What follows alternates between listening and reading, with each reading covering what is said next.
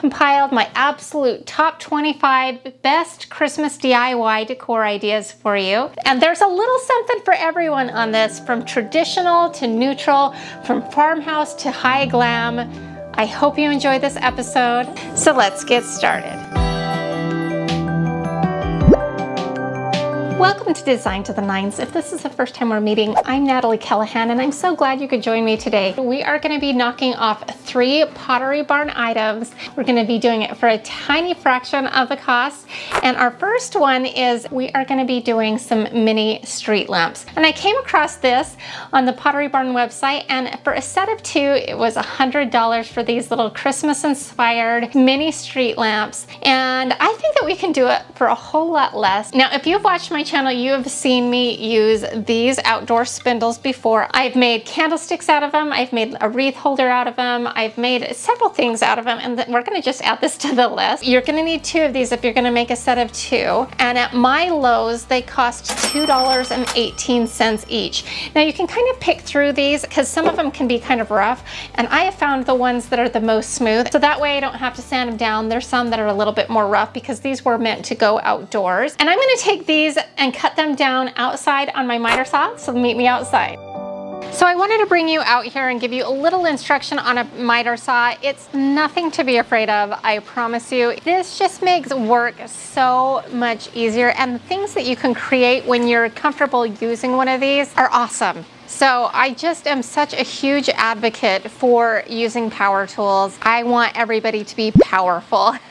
I'm gonna cut this down, and the first thing we're gonna do is we're gonna just cut it down really close to this edge right here, and we're gonna leave a little bit of this so that the little lantern has something to sit on that's a little bit sturdy. We're gonna line this up against this so it's nice and snug and it's not wiggling around. Okay, so are you with me so far? You want to wear your safety glasses. I know I'm going to get comments. Yes, wear a face mask, ear protection, and all of that if that bothers you. I'm out in the open air, but I do recommend wearing ear protection and face masks, especially if you have any problems with your lungs or your ears, anything like that. We're going to pull our blade down like so.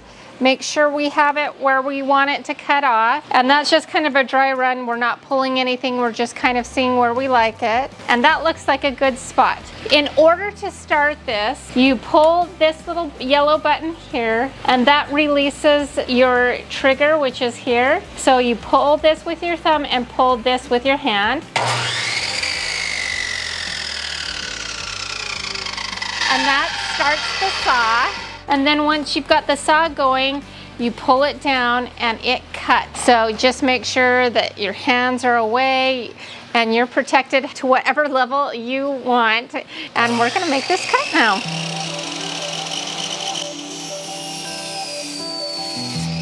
Okay, so you can see that we've got a little ledge for this to sit on. So then we're gonna mark to 16 inches down from our new cut. Here I marked it to 19 inches, but decided later it was just too long, so ignore the extra few inches for the next part, as I do get it how I like in the end. And then once we cut this down, we can use this for our second one to use as like a pattern. So let's just go ahead and make this cut.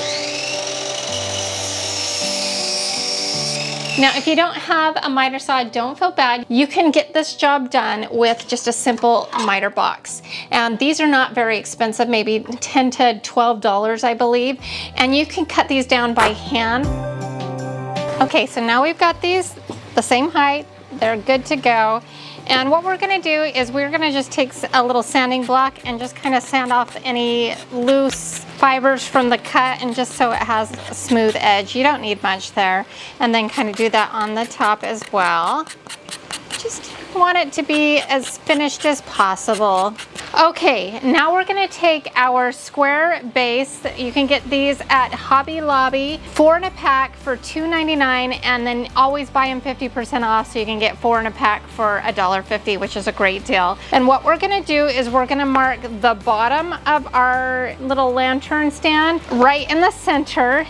And then we're gonna do the same in here and just mark center, and we'll measure on the bottom here. So you've got X marks the spot. And then we are gonna take our drill that has our drill bit on it, and we are going to drill down.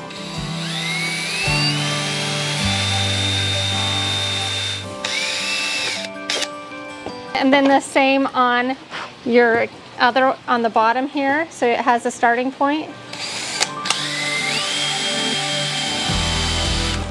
And you don't have to go in very far, just enough so it has something to grip. Now, because we don't want this to wobble, we want to countersink the hole. And you can do that with a larger drill bit if you want, but I actually have a countersinker bit that looks like that. And we're gonna put that in our drill. Make sure it's nice and tight, and then we're gonna countersink the hole. And that's just so the screw head doesn't make it wobble. See how easy that is? I know you can do this. We've got this. So make sure you put the regular Phillips head bit back on. And now we're gonna just take our screw it in the bottom of our plaque and into the bottom of our lantern, and then we've got our foundation.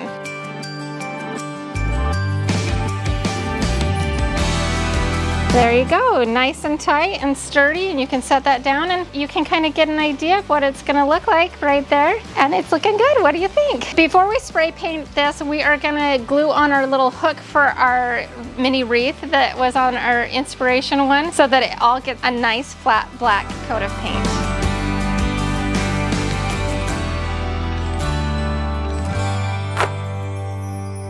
So now that we've got that spray painted, it's time to add our little mini lantern. This I got at Michael's, and it's a 6-pack. I couldn't find it in smaller amounts, so I had to buy 6 of them. 6 for $12. It makes them $2 a piece if you are making 6 of them. Now I found this one off of Amazon that looks a little closer to the inspiration ones. That's a little bit more ornate and a little bit more frilly. Ours is gonna be a little bit different from the inspiration one, where these are so light, and because it would be hard to put a drill through this anyways, all we're gonna do is take my favorite combination, which is the E6000 and hot glue combo. I like the Gorilla hot glue because it's really much stronger than other ones.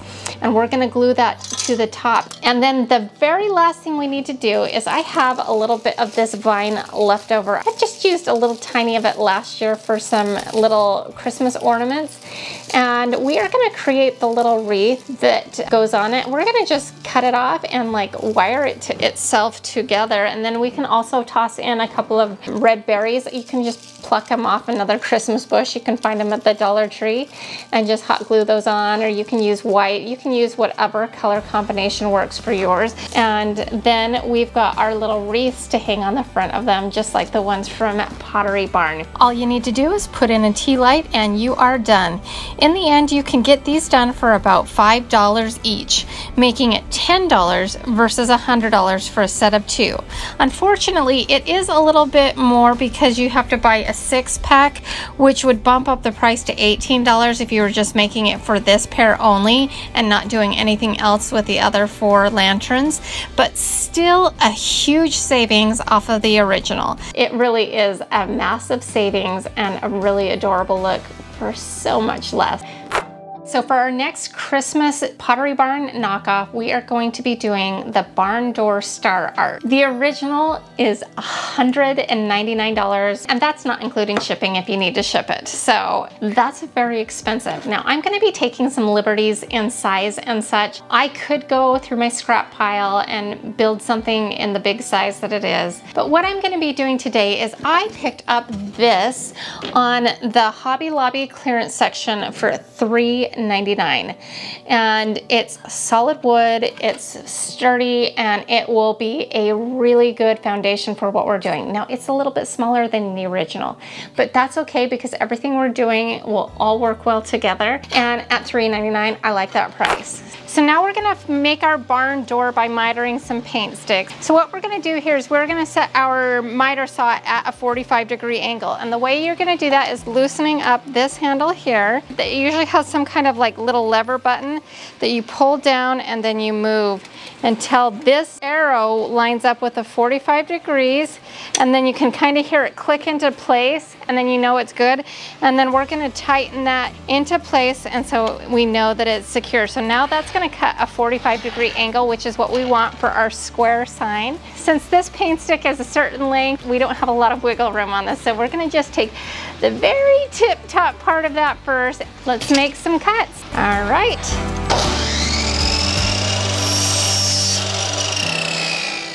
Now we could swing this back around and go back and forth, but all we need to do really is flip it over. So we cut it this way, we're gonna flip it over and cut it on the other side.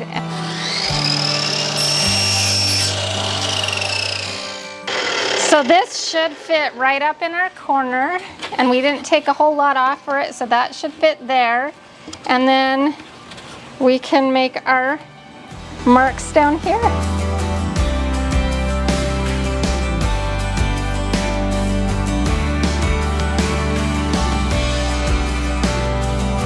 And then you can see this fits right in there. So now we're gonna do the crossbar. So we'll start by just cutting off the tips of that in a 45. So that fits in here good, and then we can just mark the straight cut that we need to make first. Line that up, make that mark. So we need to swing this back around to 0, and you can hear it click. There we go.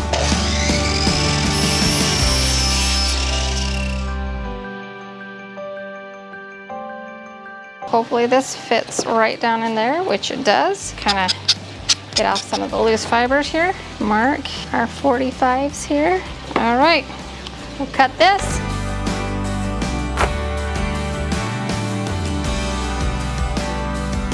Now once you have your pieces cut, I'm going to just glue these into place with E6000 and hot glue. Same glues, I love them. I love the combination because you get the instant stick and then you get the strong hold.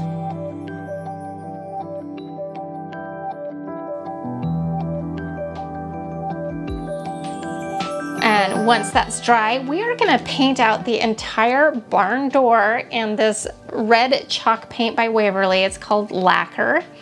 And we're gonna just paint out the entire thing in that color. Looking back, I wish I spray painted this with a primer prior to painting it, as it took 3 coats of red lacquer chalk paint, and even then it didn't fully cover the letter. But I knew that it would be no problem as we still needed to add our star, which it's now time to tape that pattern off. We are going to start by making a point a few inches lined up with center.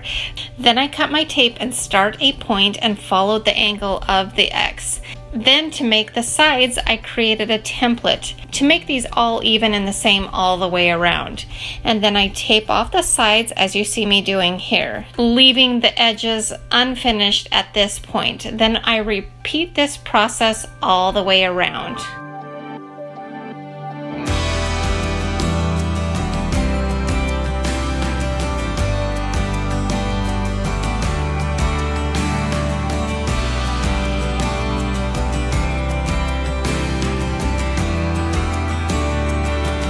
Once you are done, take a straight edge and cut them off square.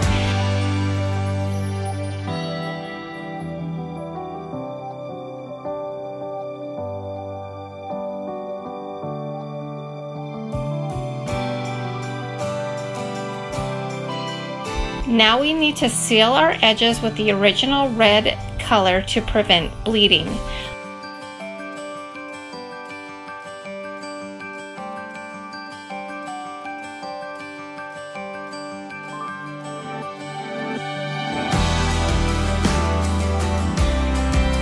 Once that's dry, we're going to do 3 coats of ivory chalk paint.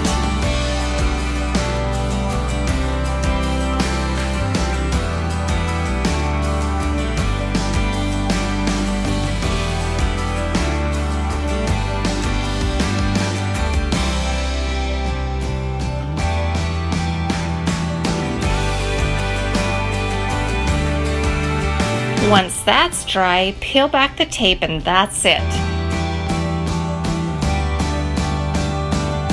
Well, ours is a little bit smaller at around $6 versus $200. You can't beat the savings.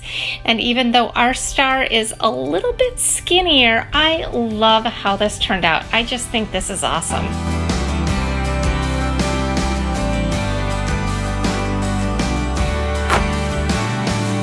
All right, so for our last Christmas Pottery Barn knockoff, we are going to be doing the Mary sign. Now this Mary sign is $80 on their website, and we are going to be taking again some liberties in the sizing of it, because I think these sizes will not only work with our budget, but it will also create a nice vignette with the other things that we've made on today's episode. We are going to take this frame that I picked up from the Dollar Tree, and I liked this, and it looked really similar to the thin black frame that was on our Pottery Barn inspiration. We are going to use our $1 frame and a sheet of chipboard that I got at Michael's for around 50 cents.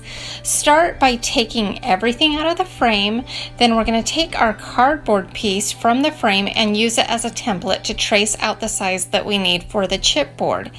Then we're going to cut that out.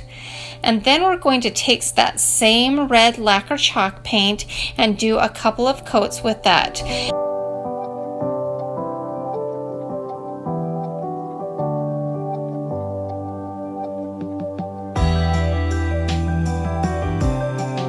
Once that's dry, I have provided a free printable in the description box below, or you can make your own. I just typed out the word Mary in the font Halliman and set it at a 137 point font. Then you can take a piece of graphite paper and trace this onto your chipboard and then hand paint it out in ivory chalk paint.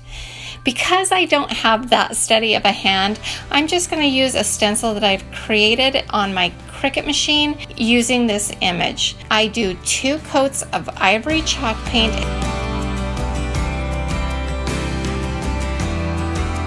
and then I peel back the stencil to reveal our image. To give it the sturdiness of a solid wood board, we are going to just place in our chipboard and then put the glass behind the chipboard, and it will make it much sturdier, and then put everything back into the frame.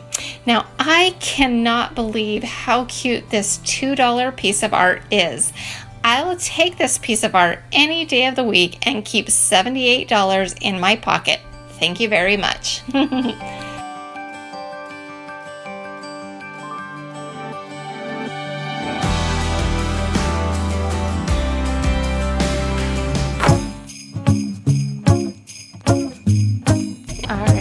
So it's a whole 57 degrees outside here in Florida. I know there's a lot of you probably going, oh, cry me a river.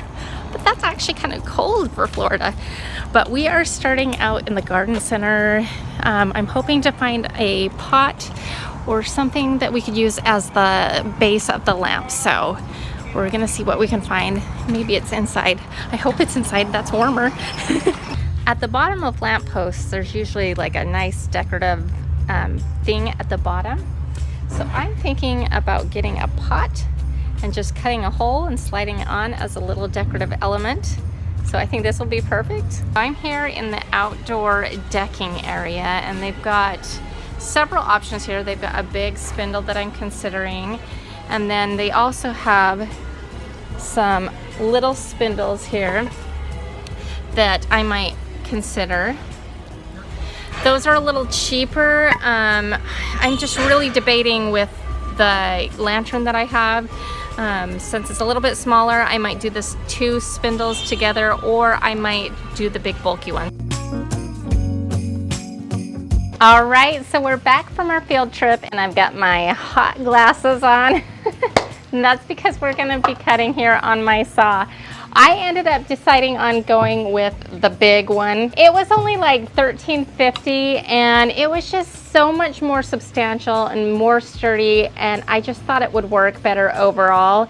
and $13.50 is a great price. If you got this in the indoor one, it would be about $50 to $80. Of course, this is an outdoor one, so the finish is much rougher, so we may want to sand it down a little bit. Depends on if you're okay with the rustic look or not. I decided I want to screw a piece of wood into the top part and for that to be flat. So we're just gonna go ahead and flip this up onto my miter saw and take the finial part off. So make sure you wear safety glasses and take extra precautions. We can cut this off. It's not a big deal. We've got this. So let's line this up and here we go.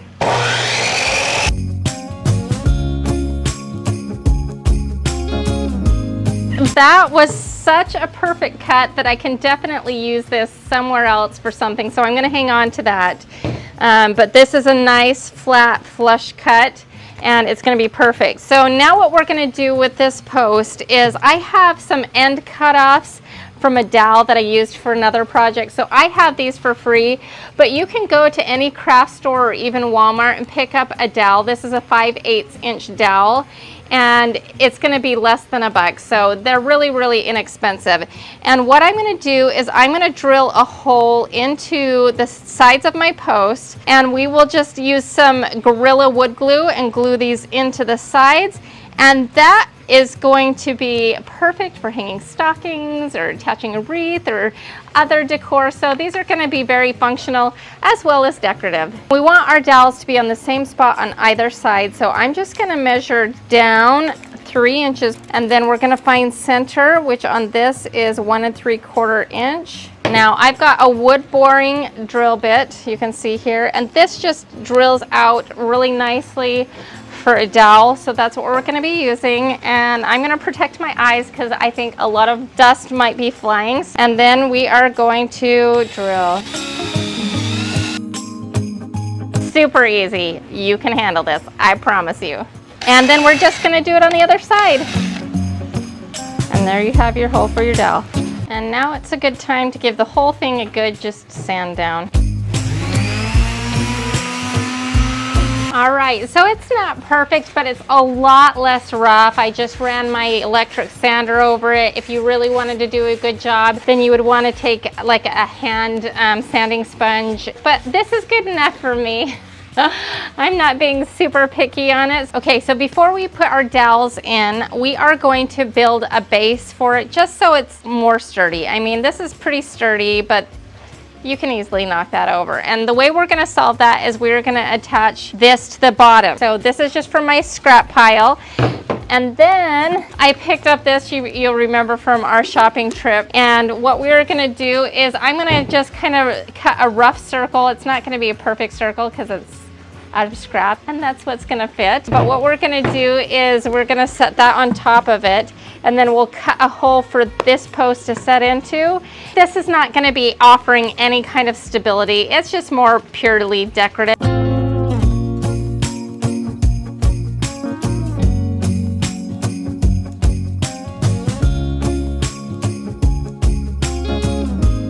This is shaping out great. I'm so excited about this.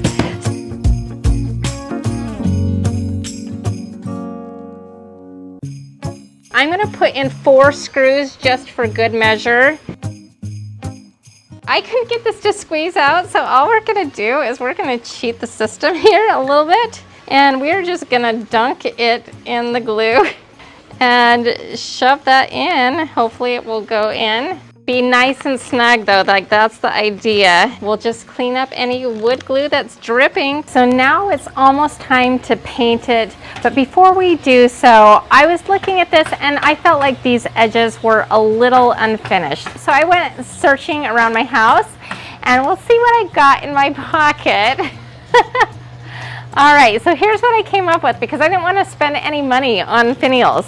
I went rummaging through some old games, and I came up with a couple of chess pieces, and I think this is like a mini, I don't know, checker or something.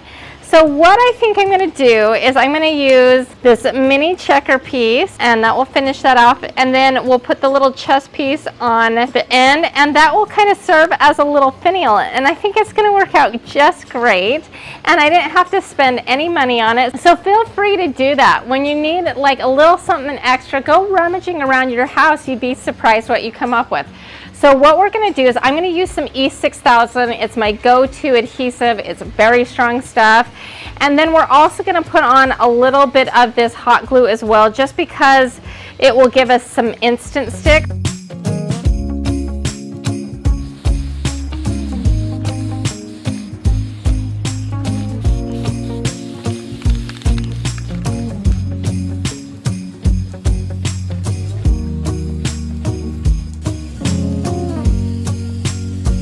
When I originally planned this project, I had a lantern that I was going to use, and it was this one.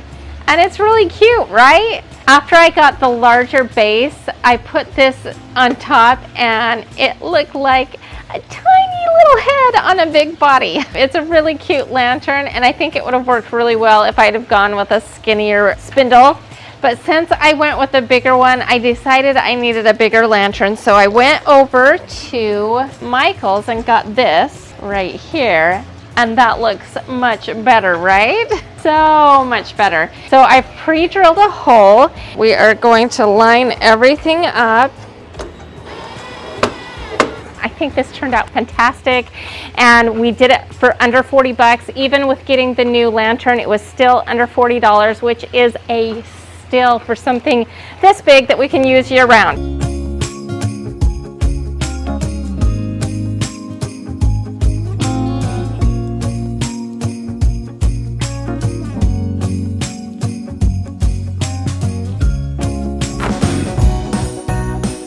We are going to be building a Santa's Workshop North Pole farmhouse sign. Now this is something that I feel like we could switch out and use year round. So I'm really excited about this project because I think it has applications throughout the year. I have done many projects using these outdoor deck spindles. I just find them very versatile. The prices are really great, and you can do a lot with them.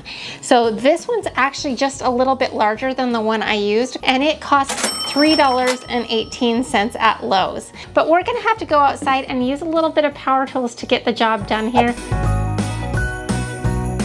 So if you've watched my channel before, you know I like to be powerful. I like to use power tools, and I like to empower other people who are a little nervous to use power tools to use them.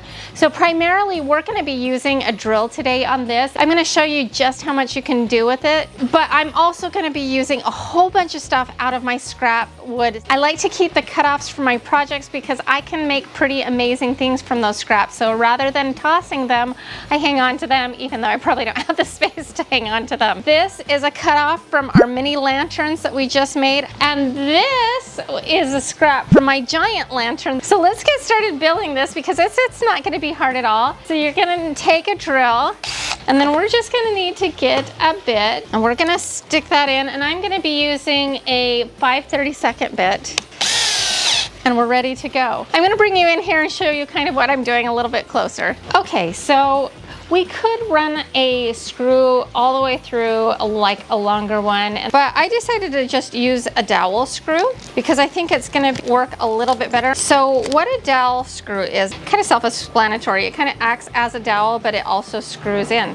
So what we're going to do is we're going to put that there to connect these two, and we're also going to do that right there to connect the finial. Go away! Sorry about the plane. All right, real life TV here. We're gonna pre-drill a hole for center, and okay, so we've pre-drilled that, and I'm just gonna take this off real quick. And then how we're gonna put this in is we're gonna actually just put it right in our drill, like as if it were a bit. And then we're just gonna screw that right down. And it got a little loose, but there you go, and it's on. Now that we've got that on, we can actually kind of mark where we want it. Put our drill bit back on, and we're gonna pre-drill a hole for this. Make sure it's right in the center. Okay, And then all we need to do now is twist that down into place until it's nice and tight. This might take just a second to do.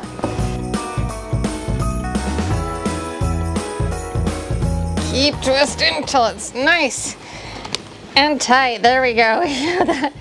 And make sure it's like straight. That is on there good, I can assure you. So we've got this on. And now before we put on the top finial, I want to put on the base so that we can just have that solid and standing up before I screw on the finials. So I've got these two pieces and I'm gonna use some wood glue to kind of connect it as we drill it in. So, okay, this will just kind of help it stick together a bit. This is just some Gorilla wood glue. And we're just gonna flip this over and I'm simply gonna eyeball this. I know that might be crazy to some of you. This is farmhouse style, so it can be a little rustic. So to kind of hold these in place, I'm gonna add a couple of extra screws. So we're gonna use some shorter screws and we're also gonna countersink because we don't want it to wobble on the bottom.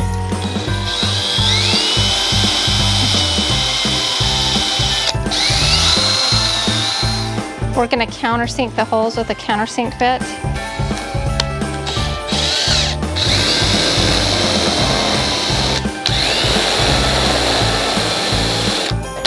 Take that off, take our regular bit, and we're just gonna add these just for security.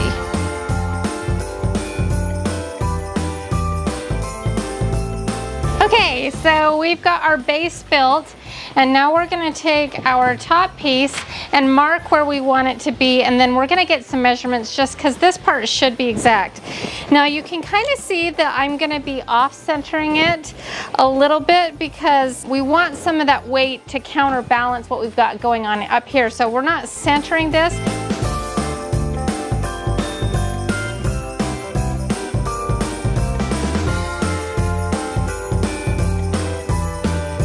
Okay, X marks the spot. This is where we want to pre-drill. Okay, we're gonna pre-drill this hole. Again, we want to countersink this so it doesn't make anything wobble. So this little countersinking bit is really handy, but in a pinch you can use a larger drill bit. Now we need to put on a regular bit. Okay, then you're gonna wanna take a 3-inch screw and put that down there, get it started. And then we are gonna attach this. We're gonna line this up. And actually, I'm gonna put on a little bit of wood glue just to kind of add to the sturdiness of it. Okay, here we go. That looks pretty good. It's really sturdy. Now we're gonna add the finial and the decorative brackets. How adorable is that? So now it's time to add our decorative finial, and this is basically the same process as we did attaching the arm earlier using the dowel screw. So we will mark the center of the finial and the center of the post, and we will pre-drill holes there. And then we will take the screw and put it into our drill just like as if it were a drill bit and screw it down into the post. And then we will hand screw the finial on top, nice and tight. Now, if you don't have an extra finial laying around, these are pretty easy to find at a craft store or at a home improvement store, and you should be able to find one for pretty inexpensive. Now, this is not the best camera angle, so my apologies for that. But next I attached the little bracket, which I picked up at Walmart for $3. I did this by first marking the holes and pre-drilling them, and then because of the weird angle of the bracket, I had to hand screw the screws into place. While this is decorative, it also adds stability. Next, it was time to add some eye hooks, which I pulled out of a Dollar Tree picture hanging kit. I laid down the sign from the Dollar Tree that I was going to be using to see where the holes needed to go. I marked those and then I pre-drilled them with a very tiny bit, and then I screwed the eye hooks in for us to hang a sign from. I love this. Now we're making this for Christmas, but this is going to be versatile for any time of year. This is something that we can keep out year round and just switch out the sign. And now we're going to just spray paint it all black, and I'm using a flat black spray paint. It's got paint and primer in one. And then we've got a really awesome hanging sign stand that's totally farmhouse and so cute. So I'm excited. We need to quickly drill a couple of holes at the bottom of the sign because I have an arrow sign that I want to hang from the bottom of the top sign. I hope that makes sense. So we just line up these holes and mark them and pre-drill some holes that we might be able to attach some chain to before we head back inside. Now let's finish out this adorable hanging sign. Both of the signs that I'm using are from the Dollar Tree and were already in my stash. I first start by taking the sticker off the back of the larger one by using a heat gun, which makes the process a lot easier. Then I do a quick sand down of the entire thing just to make sure I get any residue off. Then I take the arrow and paint the front and back of that rich black chalk paint.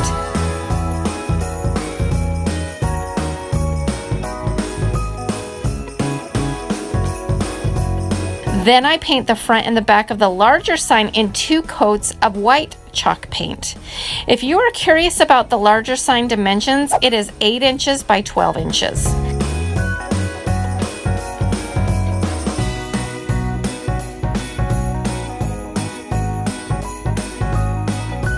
Then I used an SVG file that I bought off of Etsy, and I will link it below, for $1.59. Now I cut out the stencil using this SVG file, but if you don't have a vinyl cutting machine, you could still purchase the SVG file and print it out on your printer and use the technique where you place graphite paper underneath and trace it onto your sign, then fill it in with paint. I show this technique on my channel all of the time, so don't feel like you have to have a vinyl cutter to get this sign completed.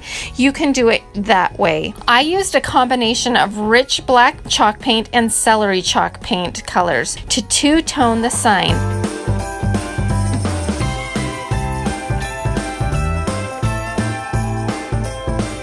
And then for the arrow, I simply cut out the words "this way" and painted one side in the celery color that matches the larger sign. And I did a couple of coats of that. Then we remove our stencil.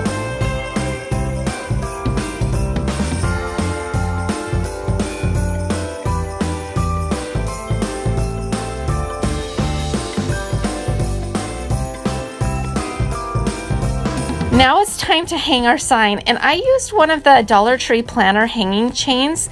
These are pretty easy to come by, I have found, but it will depend on your store. I took the hooks up from the top of the chain and used that part to hang the top of the sign. And in the end, I used 3 links on the bottom to hang the arrow, even though I have more in this picture. And then I took one extra one and kind of opened it up and cut it in half and kind of created a loop to attach the arrow to on the bottom side, as you see me doing here.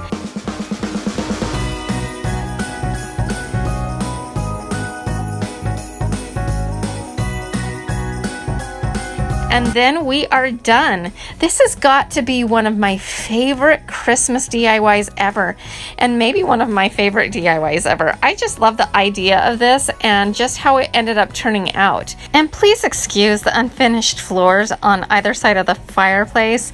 I just ordered the cabinets that are going into that section this morning, so I'm excited that will be coming up in a future episode. Now, I was able to get this done for about $12 using stuff from my stash, and that includes purchasing the SVG file and the stencil. Even if you had to buy some of these items, I still feel like you could get this done for well under $20, and for something that you can use year-round by simply switching out the sign and how cute it is, I think this is a good deal. I'm totally obsessed with this sign. What do you think? We are going to be making a North Pole sign, and I'm going to be using some scrap brick paneling that I have left over from my fireplace project. I have a whole bunch of these scrap pieces, and I thought it would make for a really cool art piece. But you could use any kind of scrap wood you want. Honestly, the image alone is really cool. First of all, we're going to go cut this down to the appropriate size. I don't want it quite this big, so I'm going to cut it down.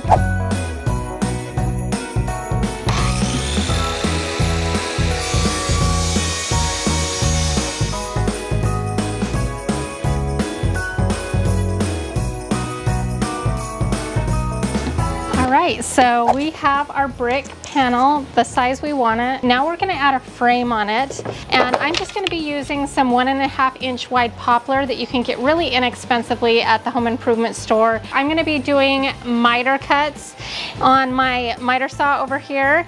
But if you don't have a miter saw, don't feel bad. You can use one of these simple miter boxes. They're very inexpensive, maybe $10 to $12. And you can do this by hand, especially with how thin this is. But you know I love my power tools, so we're gonna cut this on my miter saw. It makes a really nice clean cut, and then it also makes quick work of it. So let's get going.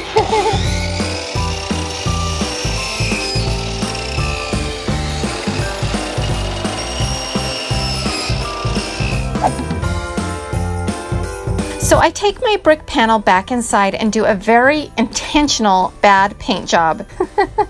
Just using some white chalk paint. The idea is the brick wall looks old, and I think we achieved that here.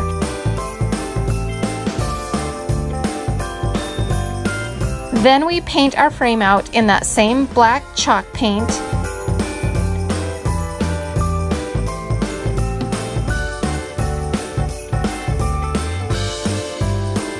Now we are going to attach our frame using E6000 and Gorilla Hot Glue using my Sure Bonder glue gun, which is cordless and totally awesome.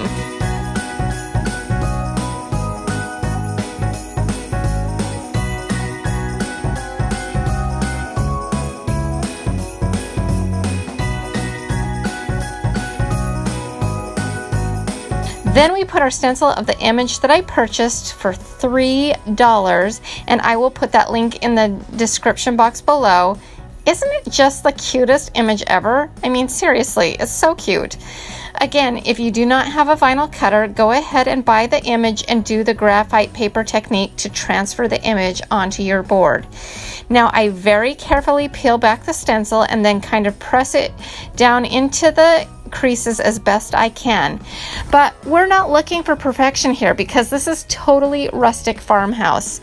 Also, where I normally seal the edges of my stencils with the original paint color, since we are going for more of a rustic look, I just took a sponge stenciling brush and pounced in the celery colored chalk paint onto our stencil, and if a little leaks here and there, it's not a big deal. We want this sign to look like it's worn out over time. Then we remove the stencil and do any extra distressing we want with a little sandpaper.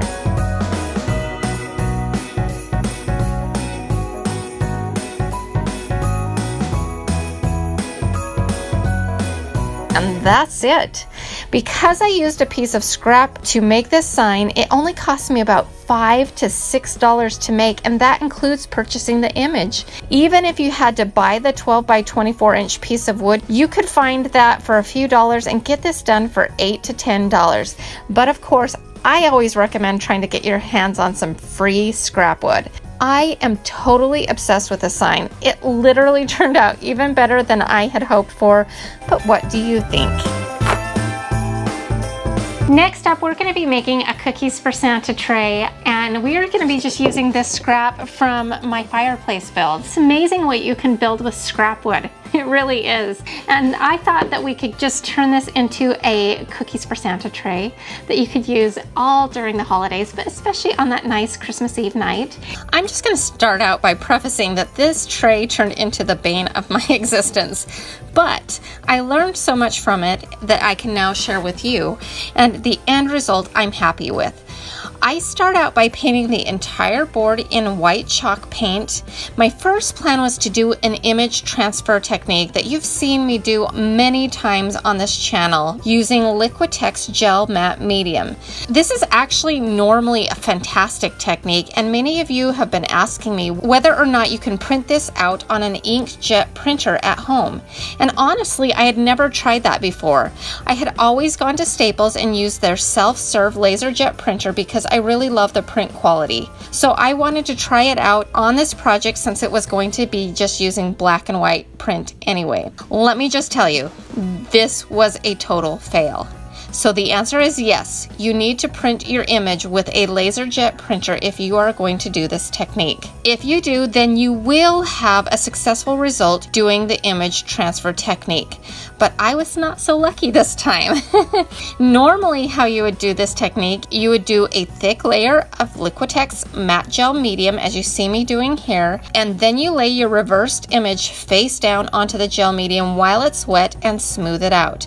Then you let it dry for a minimum of 2 hours or until it's fully dry. Then you're supposed to get a bowl of water and a soft cloth and remove the paper very gently and leave the image. This is where it went wrong for me. The ink should have been very saturated black and maybe slightly distressed, which is fine, but this literally took off chunks of the black and left a totally faded look everywhere else. So this was a fail. I like to share my fails with you just so that you can learn from them, and hey, this is real life DIYing. So I decided what I would do is just go over the faded look in a black paint pen, which I thought would work. This didn't work either. And I think a lot of the problems just ended up being from the gel matte medium, the residue that was still on the tray. While I was waiting for the paint pen to dry, I decided to proceed and do the French stripes on either side of the tray. Now you can see how I'm taping it off by watching me here, but I do a wider stripe followed by 2 smaller stripes on either side using some washi tape.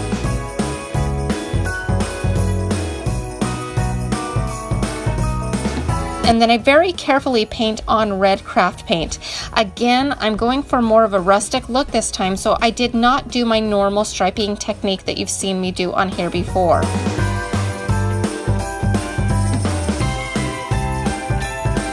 Once the paint was dried, I peeled back everything to reveal the stripes. I distressed the paint pen lettering and the stripes, and then I wiped it off with a wet rag, and it just totally made everything disappear, almost like I hadn't painted or done anything on the lettering, and it made a black smeary mess. At this point, I decided to sand everything down and use a stencil, and that's what I did in the end. Now, I did design this image, so I will provide a link to it in the description box below. Then I attached my handles. I get these at Hobby Lobby for 50% off for $3 a piece. Even though this ended up being kind of a headache for me, in the end I'm really happy with how it turned out, and I think it's an adorable place to put cookies or serve holiday treats and drinks, and the only expense I had really was the handles. The rest of everything I used was just supplies that I already had on hand, so even when you calculate a little bit of cost for that, in the end this cost me around $6.50 to complete, and I think it is so cute, so chic, so farmhouse. But what do you think? I just want to briefly tell you about Antique Candle Company. I love Antique Candle Company since they are amazing. This time they're featuring homemade gingerbread, Tree Farm, and Christmas Day. They're all very Christmassy scents. I have to tell you though that Christmas Day is one of my absolute favorite scents of theirs, and they smell so good. To learn more about Antique Candle Company, I'll put a link in the description box below. So I had this left over from an upcycle thrift trashed treasure project from the spring, and my original inclination was just to toss it, but you all told me don't throw those away, you could turn it into something else. I also have this beautiful faux mercury glass vase that I picked up at a thrift store for a couple of dollars. I've had it for a while. So my thought is we are gonna make one of those beautiful hoop arrangements. You may have seen them on Pinterest. And we are gonna get the wire hoop from out of this shade. And we're gonna use this wide one, and we're gonna place it right here. So we need to get the metal hoop out of this lampshade, and I just do this by ripping off the edge banding and then taking a straight edge blade and cutting through. It came out actually rather easily, but there was a little bit of glue residue, so I just took a little sandpaper and sanded that off, and it was ready for spray paint, which I spray outside in a gold color, getting both sides, and then I let it dry.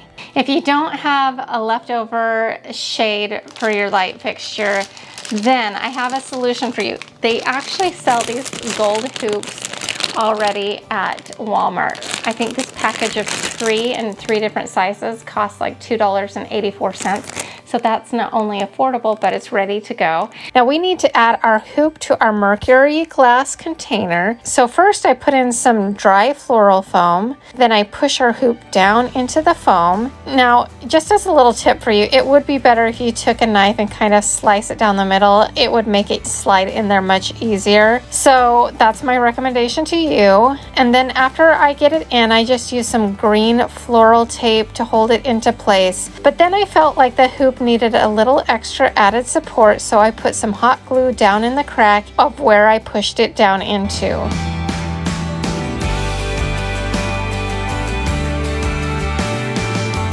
Now it's time to arrange. Now filming florals is always a bit challenging for me. I'm trying to get better at it, but hopefully you can get the idea here.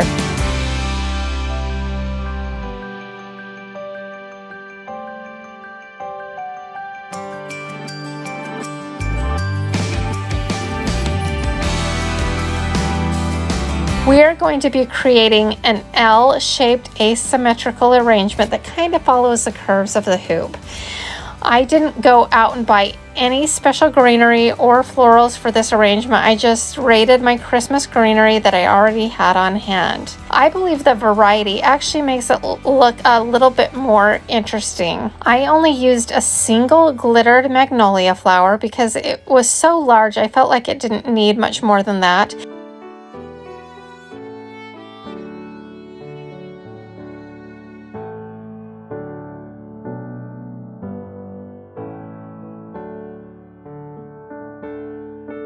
One thing I like to keep in mind when I am arranging flowers is to vary heights and textures.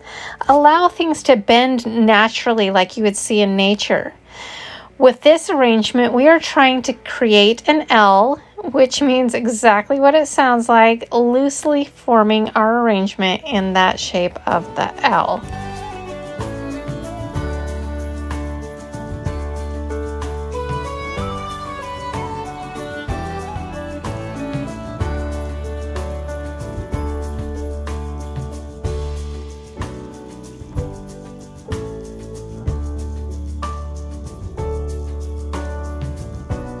And then I also added some gold Dollar Tree Christmas ornaments, and I just hot glued those into place. To fill in the holes in the back, I just take some Spanish moss, which was a little bit brighter green than I would have liked it to be, honestly, but it's in the back and you really don't notice it in the end. Now, you could have left it like this, but I thought it would be fun to add a few small snowflake ornaments from the Dollar Tree, and I hung it using fishing line. And I actually think that this is a nice little touch.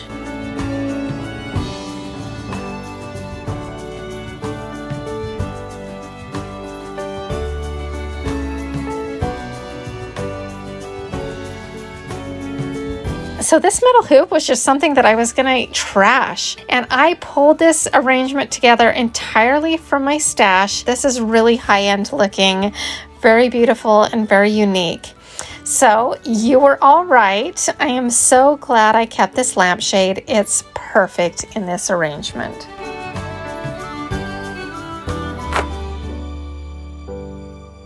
So I've got a whole bunch of broken jewelry, missing earrings or missing the pair. I've got some hooks that have pieces missing out, so they just don't look good. So it's not something that I would want on display. But I don't want to just toss it, and sending it to the thrift store wouldn't make sense because it won't be useful to them either if it's not useful to me. So what I'm gonna do is we are gonna upcycle it into a blingy Christmas tree. Now I've seen these go for a boatload of money. You're gonna need to start out with a foam Christmas tree. You could do much larger than this one. I don't have a ton of broken jewelry here, so this will be just fine for us. Now it might seem strange that I'm going to wrap my cone in poster board. I know some of you might ask why I'm doing this, and if you could just just use regular poster board and not the foam to make the tree, because I know a lot of people make cones that way.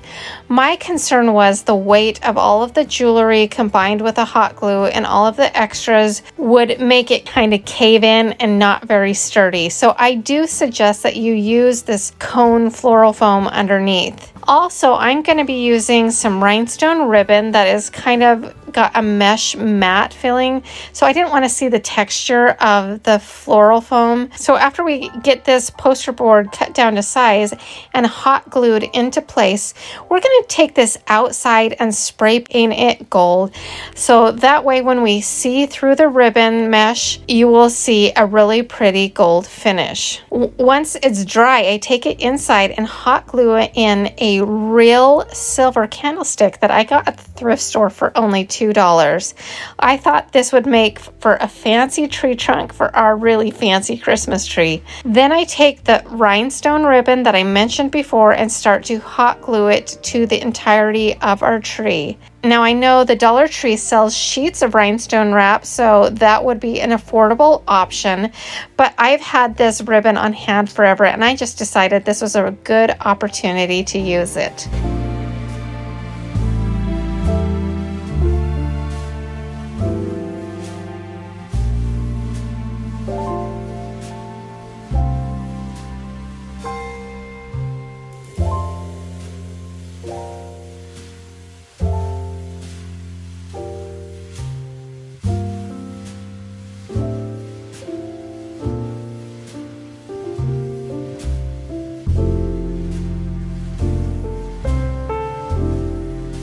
Now, once it's completely wrapped in our rhinestones, I take the top of an old perfume bottle that I actually used in another DIY in the spring, but I decided to reuse on this piece permanently. So don't throw away those perfume toppers. And I treat it as a tree topper.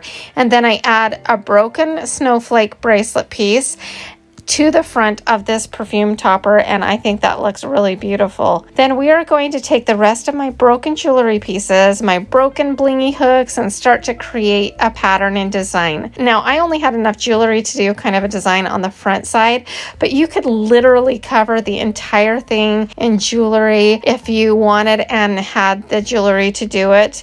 And this also might be a piece that you can work on over time and add to as you have broken pieces or missing their match pieces of jewelry come upon you. And how you design yours will kind of depend on the jewelry that you are working with and also your own taste. So just let your imagination go wild. You can add little crystals from the Dollar Tree. They also have pearl-like rose. So just keep going until you feel like it's finished. And feel free to go totally over the top on this one. I did.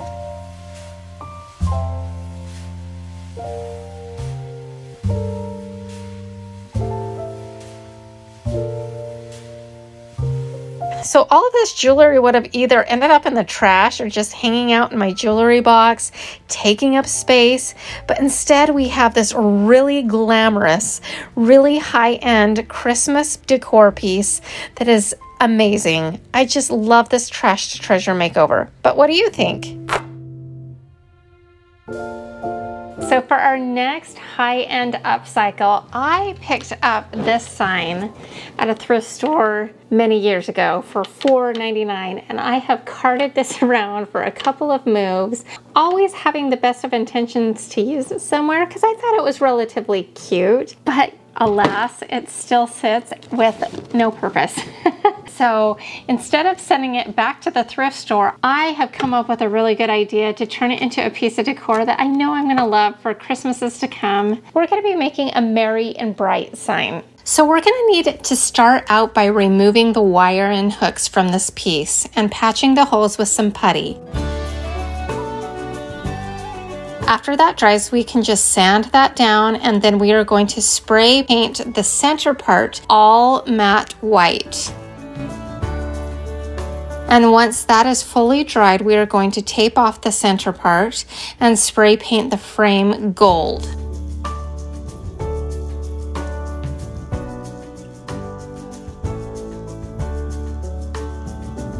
Now we are going to add vinyl, and I will be using my Cricut Joy to cut it because I found this fun metallic permanent vinyl for the Cricut Joy, and we are going to use two different kinds, one in a shimmery gold and the other a holographic silver. I liked the combination. We've used the silver and gold in all of our pieces today. I typed Merry in Stay Girly and Bright in Bebas New. I probably slaughtered that font name.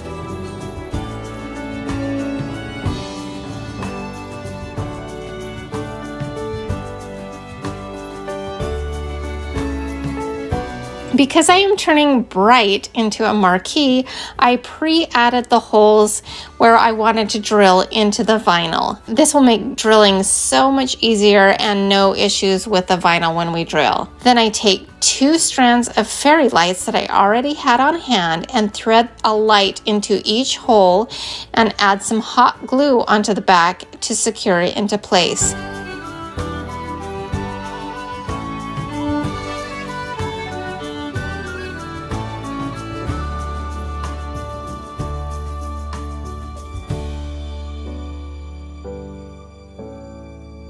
Now, if you use a silicone finger cover and touch it, it speeds up the cooling process a lot and it doesn't burn your finger, so that's nice.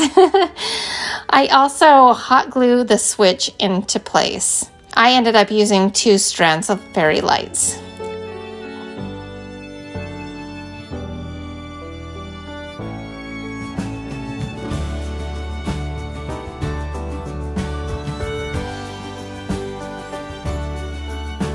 Now, this piece went from rustic to glam with very little effort, and I think this piece turned out so fun, and I just love it. All of these pieces that we made today really work well together as part of a vignette, and they also pair nicely with my other Mercury glass Christmas trees that I already had. So I love how this turned out. I love how all of them turned out, and I hope you like them too.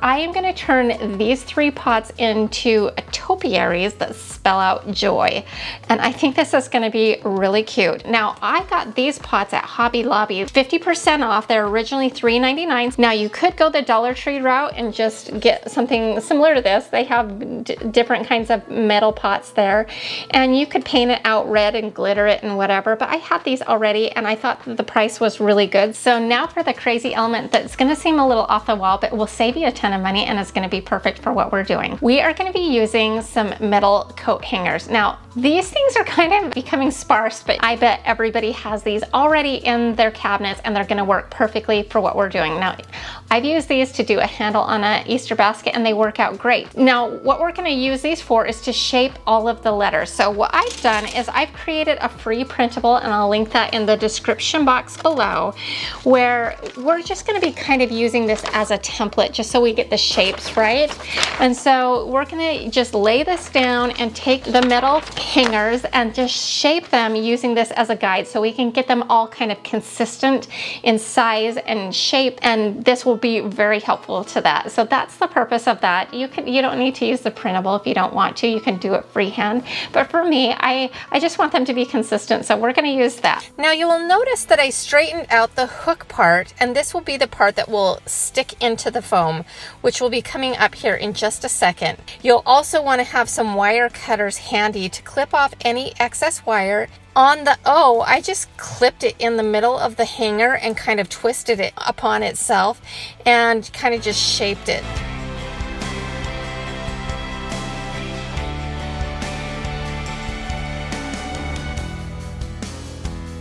And obviously the Y was the easiest of the bunch.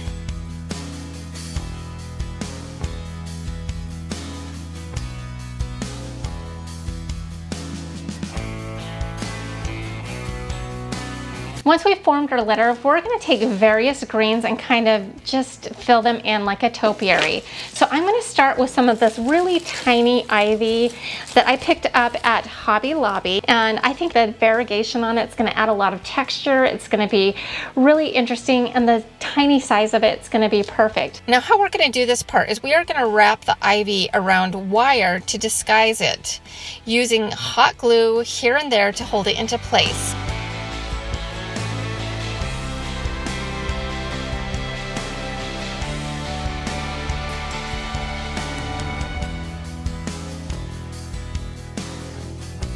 To give it a little bit of a Christmas feel, I got some small Christmas greenery and then I hot glue it here and there.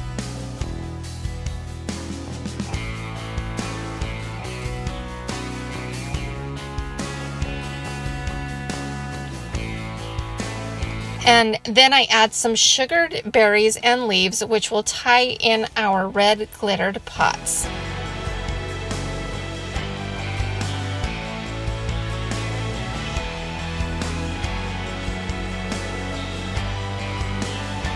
Now it's time to work on the foundation. I take my hot pen and cut down my foam to fit in my pots and fill it up.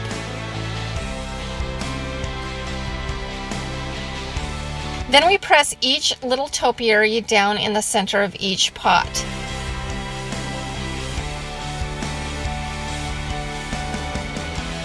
I cover up the foam with some Dollar Tree moss. And just to make it look like it's an actual topiary, I add a little bit more of ivy here and there into the foam.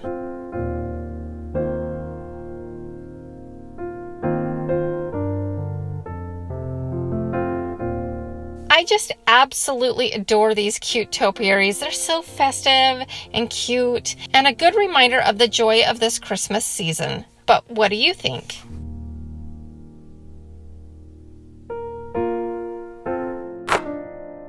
All right, so for our next joy-themed DIY, it's really easy, honestly, because I've done most of the work for you. You're gonna have to do a little work though. A printable that I have designed that has the lyrics to Joy to the World, and I have made it into a 16 by 20 size. Now, if you go into Staples and have them print it on an engineered print, which they should do because it's basically in blacks and whites and there's nothing crazy about it, this will cost you about $1.89 to print out. So that's a good deal. And this printable is one of my free printables that will be included in that link I mentioned before below. And all we're gonna do is put it in a frame that we already have. Now I use this frame for everything. In all of my Way Cool Dirt Cheap episodes, it's one that I've had on hand. I've just painted it out in black chalk paint and I use it and switch out the print over and over and over again. If you watch my channel, you'll know that's true. And this is actually kind of a similar idea as to something I did last Christmas. Then what you need is a small wreath. Now I got this one out of the Target dollar spot, I think last year or the year before, but it was super inexpensive. I want to say it was like $3. It was a really good price. You want it to fit within this 16 by 20 size. So all we're going to do is put our print in the frame, and then we're going to take our wreath and kind of center it on our frame. So just pick a ribbon that matches the color scheme and decor of your own home. So I'm going to just take this red glittery ribbon and we are going to kind of feed it through our wreath and make sure that we have enough excess that we can create like a loop and wrap it around our wreath and tape it with some tape on the back. And then you have a very easy joy-filled Christmas DIY. You could display it with the wreath, or I thought it also looked really cute without the wreath displayed behind the joy topiaries. Which way is your favorite to display it? All right, so for our next DIY that will hopefully bring a little Christmas joy into your life, we are going to be making some Christmas hurricanes. Now, I'm not a big Dollar Tree fanatic. I don't do like tons and tons of Dollar Tree things. I'm very choosy and very picky, but for this next one, I saw these, and these were newer in my Dollar Tree, but I thought that they would make the most perfect hurricanes. So I picked up several of these forever ago. Now they sell something a little similar to this. I've seen it on their website. So if you can't find a candlestick like this in their store, you can order them off of their website. Even though they are already a black finish, it was a little bit flat. So I took some satin spray paint to give it just a nice finish, which gives it more of a high-end feel. After they are dried, I took them inside and used a combination of E6000 glue and Gorilla Hot Glue and glued our glass hurricanes to the candlestick base. Then while those are drying, I took out a piece of clear contact paper and sprayed on a little frosted glass spray paint because I felt like without it, it was not quite as opaque as I wanted it to be, and you'll see what I'm talking about here in a second. Once that's dry, I have another free printable to help you complete this next part, where you are going to trace the letters in reverse on the back part of the contact paper. This way your markings are on the paper and not on the part that you are going to use.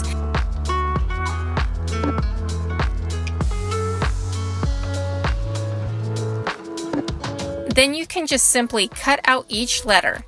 The reason I am using contact paper and not just applying this to the glass through etching or another means is after the holidays are over, I can just easily peel off these letters and they can fit into my everyday decor.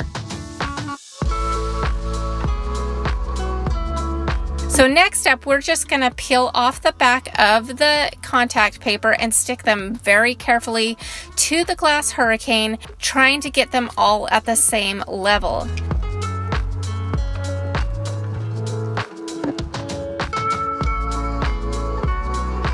Now, you could be done here, but I wanted it to be kind of like a centerpiece for my table, so I found these little candle wreaths at the Dollar Tree, and I didn't think they were too bad, but I thought that they could definitely use a little extra something something.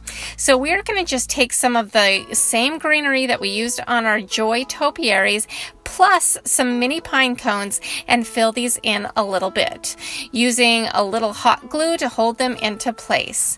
I also clip an opening so that I don't have to slide them onto the candle base. I can just kind of open it up and then rewrap it around the candlestick.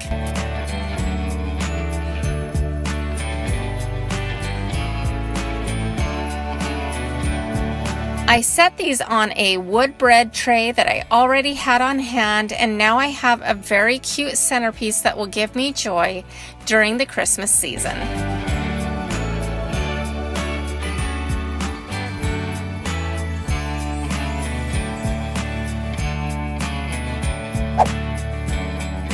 We are going to be making a Christmas sign that says joy to the world. I actually have a canvas that we kind of inherited when we bought this house, and it's a little juvenile for my sons now. They're a little bit grown up, and this not quite big boy enough for them. So rather than just toss it, I'm gonna turn it into something that is gonna be beautiful for my Christmas decor. Now, if you don't already have a canvas on hand, I think that this could work out great on one of the Dollar Tree canvases that I'm showing you here. To match some of my existing decor, I decided to paint the whole canvas in a celery chalk paint.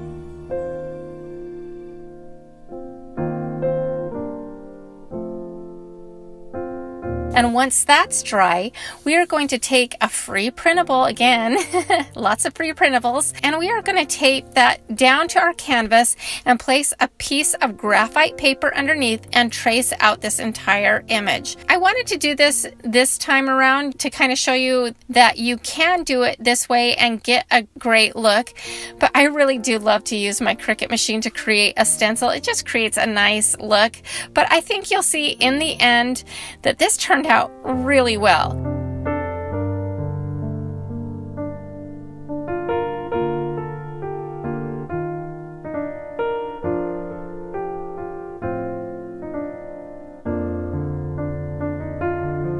Once we get it traced on, I take a white paint pen and trace the outer edges with that.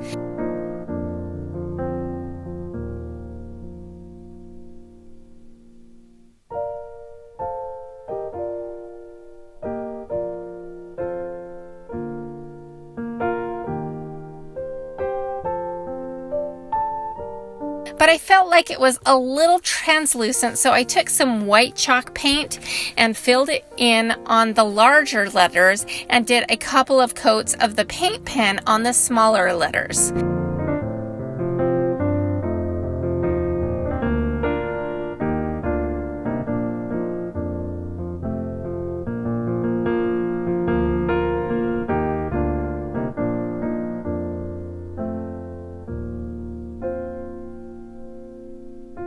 Once that was complete and dried, I decided to distress this just a little bit with some sandpaper to kind of give it a little bit of a chalkboard feel. And that's it. This is near free for me because I used something that would have ended up at a thrift store. And I really like how this ties into the other decor that we've been creating over the past several weeks. But what do you think?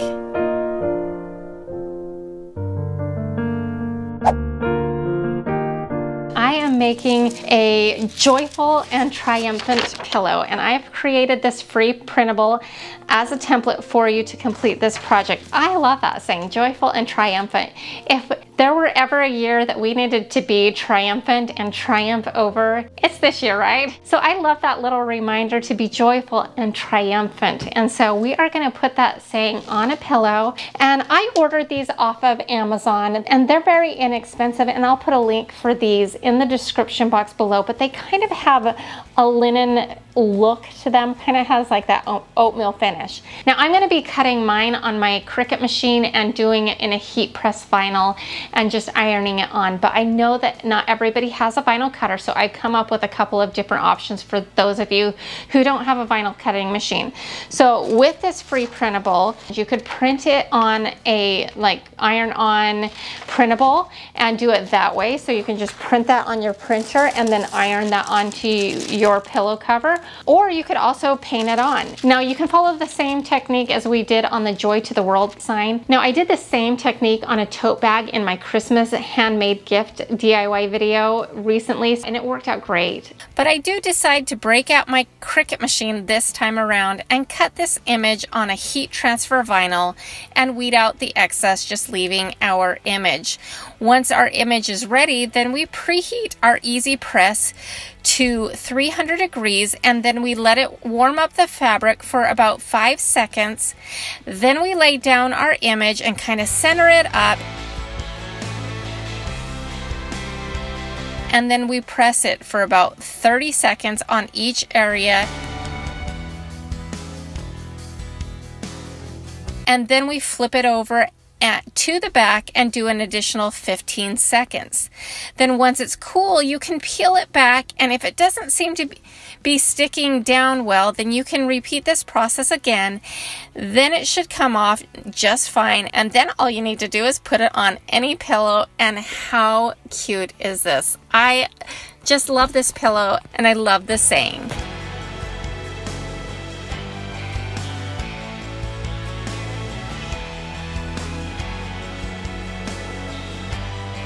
So I've escaped my house, which if you all have kids e-learning right now, you know that that's exciting. I'm here at IKEA because we are doing some Christmas IKEA hacks for this episode. So let's get shopping.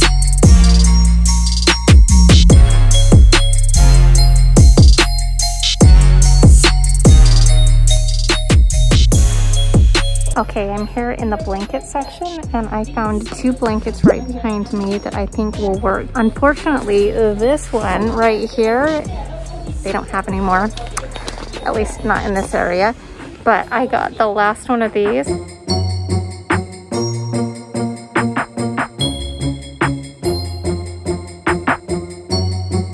I'm all checked out. Now let's see what I can make with this. So I'm back from shopping at IKEA, and I've got a few hacks for you that I think you're gonna like for Christmas. First, I have a question for you. Raise your hand if you like those ivory colored stockings that have fur trim on them. You know, you've seen them on Pinterest. They're very on trend. Well, for my first DIY, I want to take this blanket that we found on our shopping trip and convert it into some Christmas stockings that kind of echo the ones that you've been seeing. So the first thing we're gonna start out by doing is putting together our pattern, which I actually found on fabric.com. I really like the large size of this, and I will link it in the description box below. On the first page, it shows you how to put this pattern together. It also comes with a pattern for the cuff and some pom-poms, but I am doing those two items a little differently on mine, so I am not using those ones. Now I start out by cutting out this pattern with paper scissors because I have a set of scissors that is only used to cut fabric with. If you use your fabric scissors to cut paper, it dulls them out very quickly. Then you're going to tape all of your pattern pieces together, and then you'll have your stocking pattern.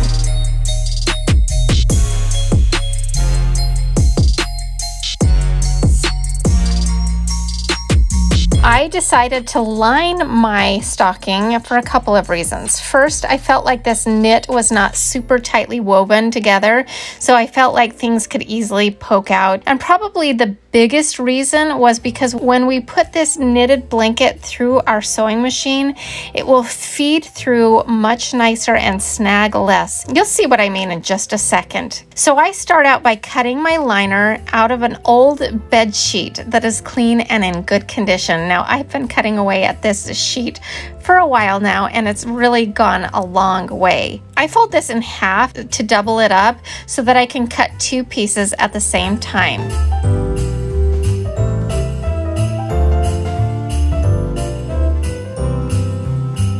Then I repeat this exact same process with our IKEA blanket, trying to get the top part lined up against the edges so I don't cut that part, as you see me doing here. Now, I didn't pin this down either time. I just put my tape to act as a weight on top of it and hold it into place, but you could pin it into place if you feel more comfortable with that.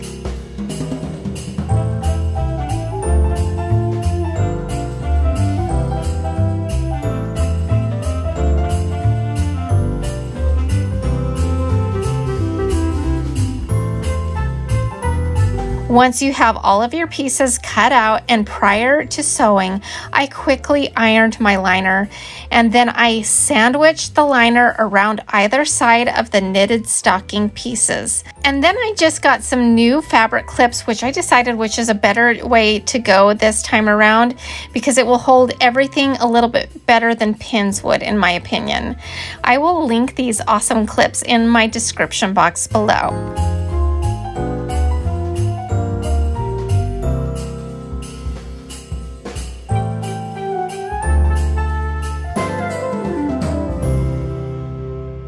And now we just need to do a straight stitch all around the sides, but not along the top just yet. But don't worry, we will address that in a minute.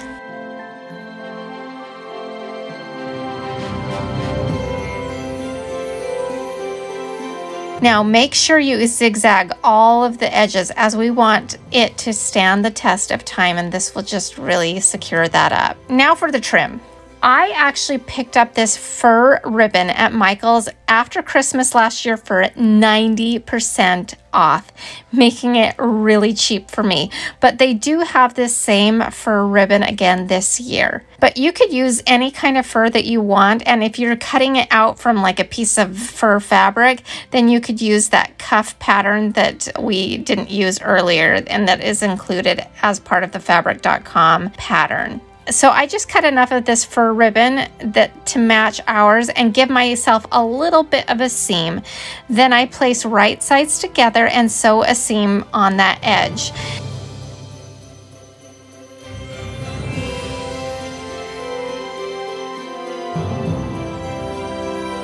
Then what we're going to do is place that ribbon tucked down inside of the stocking. Then we are going to stitch a straight stitch very close to the edge, really close. And since both of these are finished edges, we should be okay sewing that close to the seam, and we don't need to worry about it fraying. And the reason I'm doing that is because we don't have a huge cuff of that fur. If you were cutting out for a fur cuff and you had more wiggle room, then you don't need to be as close to the edge as I went.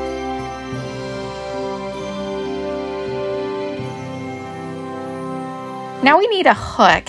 So I take 6 inches of the ribbon and I cut it, and then I cut it again lengthwise and fold that in half. Now the next part, I did not get a very good close-up shot of me sewing this into place, and I apologize for that. But basically I form a loop and stitch it into place inside the top of the stocking, and that stitching will be hidden once we fold down our fur cuff. Now all of the really cute versions of these stockings all have fur pom-poms, and this is actually a lot easier to put together than you might think. Now, even though our pattern came with a pattern to make these pom-poms, I think that the way I made them works a lot easier. So our ribbon is about 3.5 inches wide, and I cut about 4 inches of length. So it is essentially a square-ish. And then you can see me taking some yarn with a very large needle and stitching up and down all the way around the perimeter, leaving a long string at each end.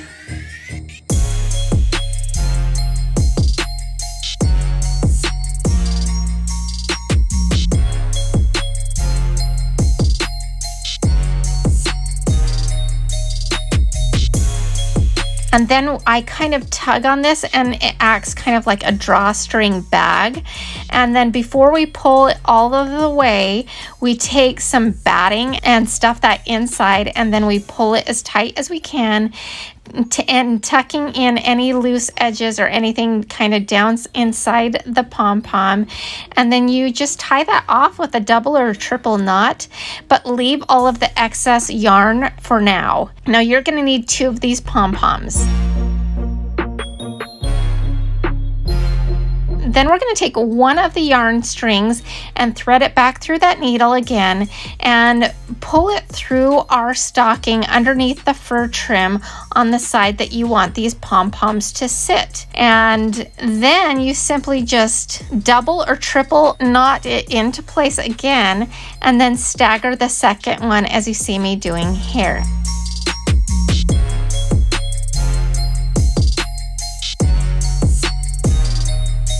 And that's it. These were surprisingly easy to put together, and I think that they look amazing.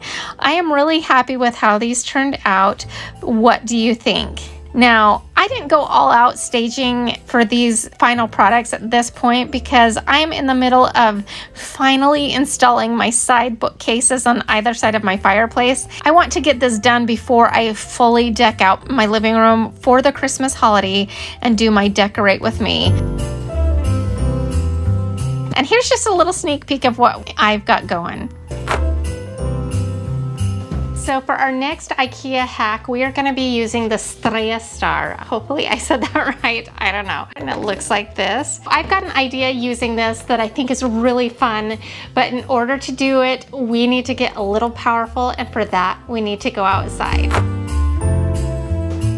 So I really feel like it's my mission to help you feel powerful and discover talents that you never thought you could do before. So we are going to be building a wood tree, sort of, a foundation for a wood tree, but we are going to be working with some power tools. Now, you don't have to use these tools to get this job done. I just find that it makes it so much easier, and I just want to demystify the use of power tools. So we're gonna build our tree. I had some little tutorials to show you just how easy it is to work with power tools, but apparently I was having some audio issues that I was unaware of, and my mic dropped off. So I won't be doing those tutorials this time, and I will just walk you through how I built this DIY instead. But I do show you how to use these tools in other episodes. Today I am working with some scrap wood, but you could probably get this project done with just one 1x2, which is just a couple of dollars. Now I take 2 pieces of my scrap wood and kind of angle it how I wanted, which ended up being 50 degrees. And then you don't end up needing to cut on the other side. On the bottom, I cut it at 15 degrees on both sides. Now, there's a lot of flexibility in this project as far as height, so just kind of work with it and see how you like it. The bottom piece then just needed to be cut to fit. no weird angles here, just straight cuts. Then I have this little wood box that I picked up from Michael's a couple of years ago that I wanted to use as a base, but I wanted to put a little tree trunk into it. So I cut a couple of pieces of wood the same size.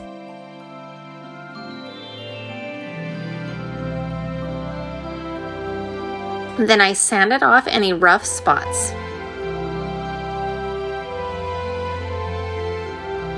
Now it's time to assemble our tree. I use a little wood glue and my nail gun to put this together. You could also use a hammer and nails if you like, but having a nail gun sure makes life easier and a lot less smashed fingers. I just put on a little wood glue on each joint and drive a couple of nails into each spot. I start at the top and work my way to the bottom.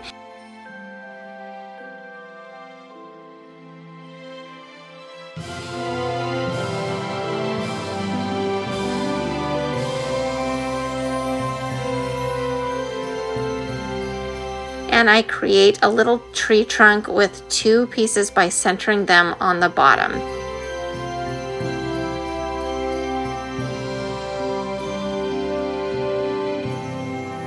Then I attach it to our wood box. I mark around where I'm going to nail them in on both sides so I know where to drive in my nails on the bottom side of the box.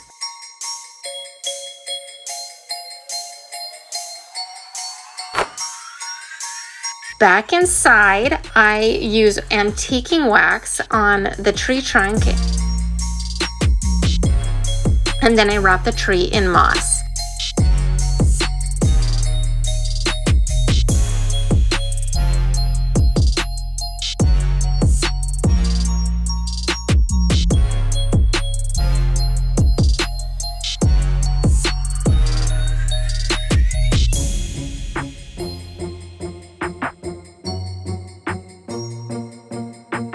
Then I add some embellishments to the top with some greenery, bells, and some stars.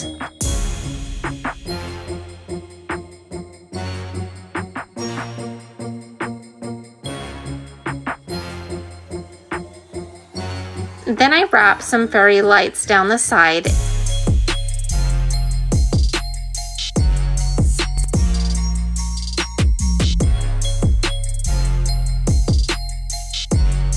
And insert our star. Now I plan to do a little bit more in the way of staging this up a little bit better, possibly varying the heights of my nativity set and maybe adding a little bit more greenery and snow. But for now, I love the foundation of this, and I love using this little star with my nativity set. What do you think of this? So these white poinsettias are pretty, but I think we can design them to the nines and take them up a notch. And I have these white poinsettias that I put on my Christmas tree, and they're kind of glittery and flocked. And so this is the inspiration for ours, and we're gonna be kind of mimicking this look on the IKEA ones. Now this is a really easy IKEA hack. We're gonna start by taking some celery green craft paint and a little water, and then a little bit later I added in a little bit more Kelly green just so it was a little bit fresher, and I water it down. Now I used a makeup sponge to kind of sponge this into the creases of our poinsettia petals, but you could also use a paintbrush and just kind of work that in lightly.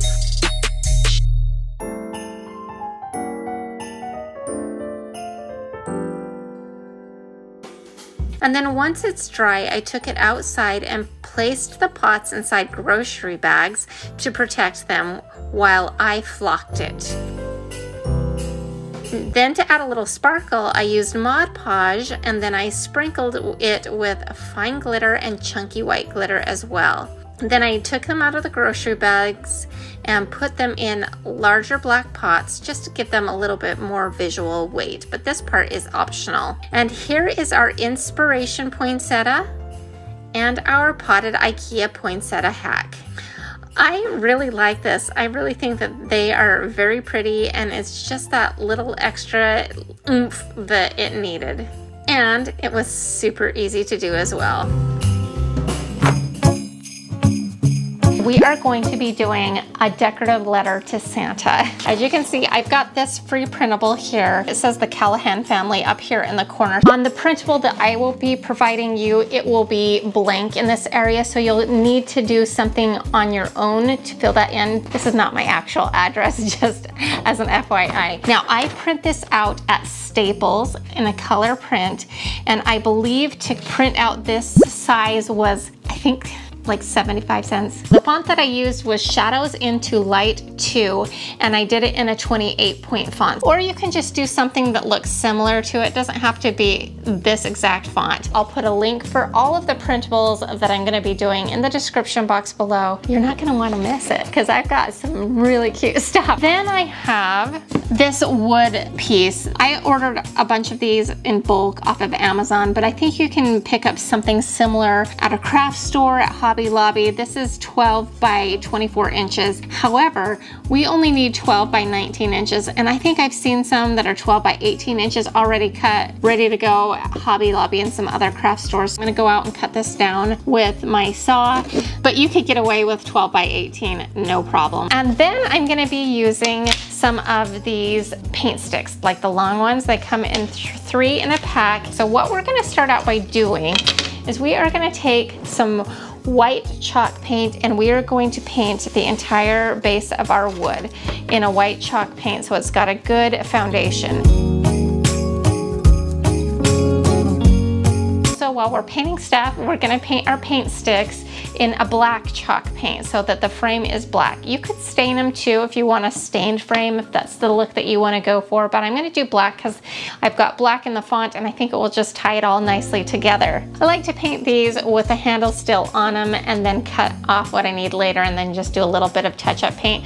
That way I can just paint like any side that I want and not worry about getting my hand dirty. Now I might cut mine down on my miter saw just because it's a little bit easier for me, but I've cut these down with a Dollar Tree hacksaw before, so that's no problem at all. Before we add the frame, we are gonna now do an image transfer technique. You know that if you've been watching my channel, I like to do this technique. So I use Liquitex matte gel medium. It works so good. I love this. I've tried some other products. They don't work as well in my opinion, but use a gel medium that you like, but this is the one that I recommend is Liquitex. Not sponsored, I just like them. And so we'll just take a paintbrush and brush on the Liquitex matte gel, covering the entire canvas, and we do a generous amount.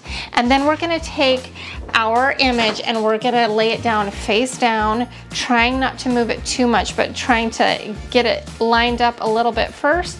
And then we're gonna just smooth it out with our hands. And then we're gonna let that dry fully, probably at least 2 hours, but you wanna make sure that it's fully dry before you start to remove it. Now, once it's fully dry, we are going to take a wet washcloth and have a bowl of water on hand, and we're gonna just kind of dip our washcloth in there and get the back of this paper really saturated. And then you will notice as you kind of rub it with the washcloth that it will remove some of the paper, but the image will remain. It's a really cool technique. I love this technique.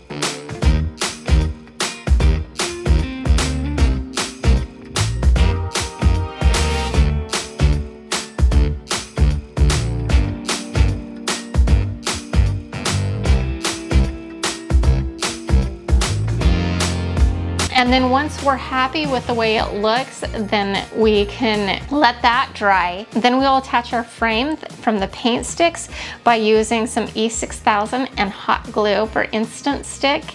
And once that E6000 dries, it will be really sturdy. It will work out fantastic. And that's it. Isn't this so super cute? So for me, because I bought this in bulk, and I think that you could probably find something similar, I spent about $2 on the piece of wood, and then I spent a little over $1, around $1.33 for our frame, and then a little extra in paint and supplies, and of course our printable. We're looking at about $5 for this. It's so cute. It's worth every penny of $5, and it's something that will last you year in and year out, and have a custom piece with your family name. It's awesome. I love this, and I hope you do too. So for my last Way Cool Dirt Cheap, I did a Halloween theme, and in that I did these really cute trick-or-treat wood tags. Now that we've done that, we've got the back that we can do something with. I like to do dual duty if I can get 2 holidays out of one. And so we've got a blank canvas on the back side. If you missed this tutorial, I'll link it below on how I made the wood tags. Essentially, I cut them down on my miter saw. You could definitely do this by hand with a miter box, so you don't have to have the power tools. I am just a huge advocate of power tools. I love them. They open up a whole world of possibilities. You know me, I like to be powerful. We cut those down and then we sanded them down, and then we made these really cute trick-or-treat tags. I love this. So in keeping with our Santa theme, one of our tags is going to be painted out in Santa look. So we're going to take some red paint, and I'm going to be using this Tuscan Red by Americana, and then we're going to paint that out all red.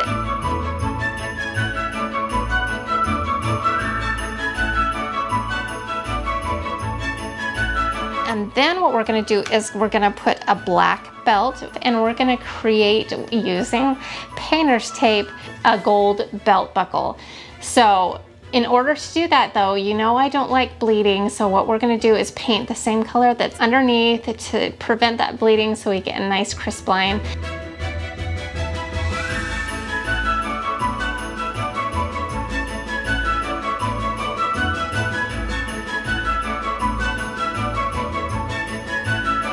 So the paint that I like to use for gold is Folk Art Pure Gold. It's part of their metallics line. I love this gold paint. It's my favorite. Now for the right tag.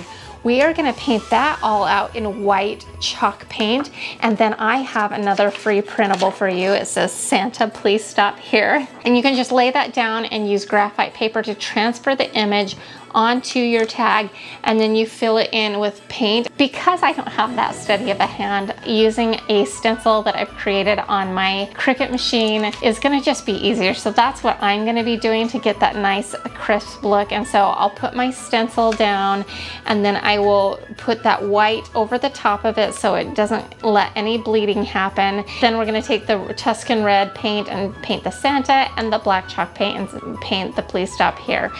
And once that's dry, we'll peel back our stencil. Now, if you want to make your own stencil, you can use the same image, download it into your Cricut software, and you will be set to go, and you can make your own stencil out of that.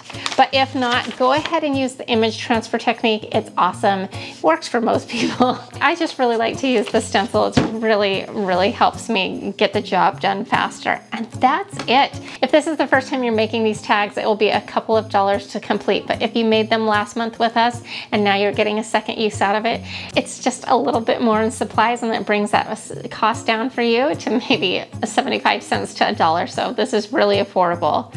I am so excited for this next DIY because we are going to be making a Santa pillow, and what's really cool about it is I didn't have to buy anything. This was all in my stash, ready to go. I didn't buy it specifically for this project, and all of it is super affordable. So here's what we have. I had some red cotton fabric in my stash. You can get this for, I don't know, if you can find it on sale, maybe $1.50 to $2 a yard. Really affordable. I already had it, so it was good to go.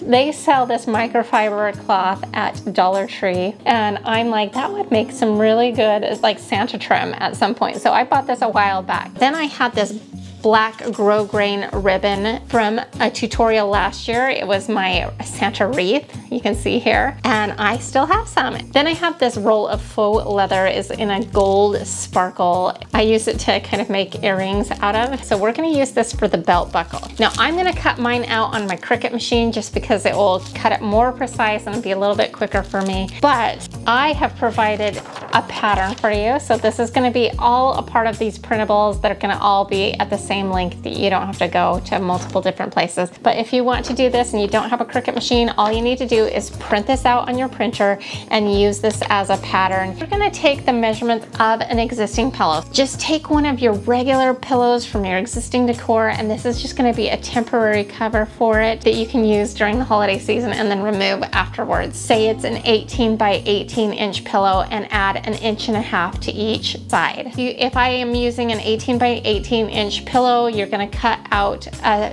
front square to 19.5 by 19.5 inches.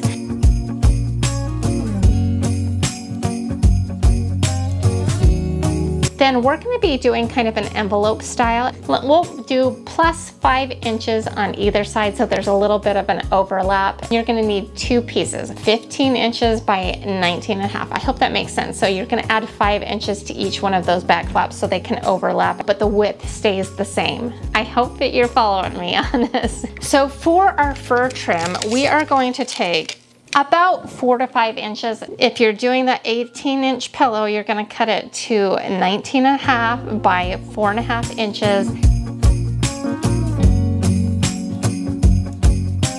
All right, so we're gonna sew, and I don't wanna lose you on this, so just hang with me. I promise you that if you've never sewn before, you can do it. I learned to sew when I was 8 years old. It is totally doable, and I don't want you to be scared.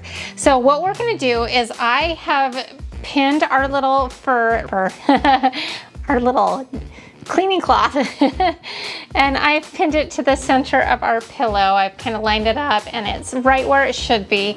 Now I've picked number 15 as a stitch for this because it's kind of going to match what is already on there for a stitch, and we're going to go all the way around, and it's not scary. I promise we got this. What I like about this sewing machine is you can slow it down or speed it up depending on your skill level. So if you're nervous, you can turn the speed all the way down and it won't go fast even if you push it all the way down. And then all you have to do is press down on the pedal and we will get sewing.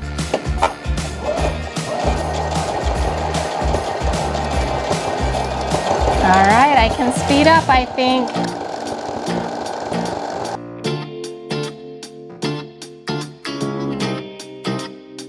Now that we've got our fur stitched on, it looks really cute. It's perfect. We're gonna take our black ribbon and our belt buckle that we made out of the faux leather, so cute, and we are gonna just weave it in by going up and then down, so you can see. Then it looks like a belt buckle. And then we're just gonna center this on our pillow front, and we are going to pin it to the sides, and then we're gonna stitch this black belt into place right in the center. Now if you wanted to, you could top stitch the belt on. I don't think we're gonna need to, just because I think the push from the pillow will hold it into place. Could be wrong, I might eat my words later, but I think we're gonna be okay. Lucky and fortunate for us, the ends of these were already hemmed, and so all you do is fold it over and stitch it down and then make sure it's nice and ironed, because we are gonna be doing an envelope pillow cover. We don't have to put in a zipper, and it's just gonna be temporary. We're putting it over a pillow that is already part of like my regular decor. So we don't want it to be permanent, so an envelope pillow cover is a really good option for that. So in order to do that, we have the 2 finished pieces that have an additional 5 inches on either side, and that allows you for a seam allowance, and it also allows you to kind of just overlap. And so what we're gonna do is we are gonna take the unfinished corners, we're gonna put corners together, and we're gonna pin these. I'm trying not to put pins in my mouth because people have told me that's dangerous, and I know it is. It's just a bad, nasty habit, so I'm not doing it this time. And then we're gonna kind of smooth this out a little bit, right? And then we're gonna take our second piece on our unfinished edges and match those up to these corners, and make sure your finished side is down. This is such an easy way to make a pillow, really. Busted. I almost put it in my mouth. Can't do that anymore. I gotta set a good example. I promise you, sewing is not that hard. Like I tell you all the time, just get a little brave. Something that you haven't done before, but it's one that you can totally learn. Okay, we're doing the same thing on the other side. Basically, I've got a pin in every corner and 2 in the middle of each panel. Now we're gonna just sew all the way around. And then we'll clip the corners, and then we'll flip it out and we'll reveal our pillow cover. And then we have a really cute Santa pillow cover to cover up one of your regular pillows that you use in your everyday decor. So we've got a couple bucks in ribbon. We've got maybe 75 cents in the gold glitter, $1 in the fur trim, and a couple. So we're talking no more than $5 for this cute pillow cover that is so adorable and so festive and so traditional Christmas. It just screams it, doesn't it? So cute. I love this pillow. So next up, we are doing our wood canvas. If you've been following me all year on these Way Cool Dirt Cheap episodes, you will know that we have this wood canvas. Actually, it looks like that, and you can pick it up at Walmart for about $5. It's 10 by 10 inches, and we've painted the interior a white chalk paint and the frame portion black. We've used it like this for every single Way Cool Dirt Cheap episode. So last time we did this October 31, it's so cute. And what we do is I just cut this out in craft paper and I've attached it with some silly putty. Not silly putty. Silly putty would probably not work as good. So tacky putty. And so what we can do is just very carefully peel this off of the frame and reveal a blank black and white canvas. So this time what I've done is I've created a printable. I have printed it out on a red and white striped paper because I just thought that that would be really festive for Christmas. This is an 8.5 by 11. Now the width of this actually fits in there pretty good.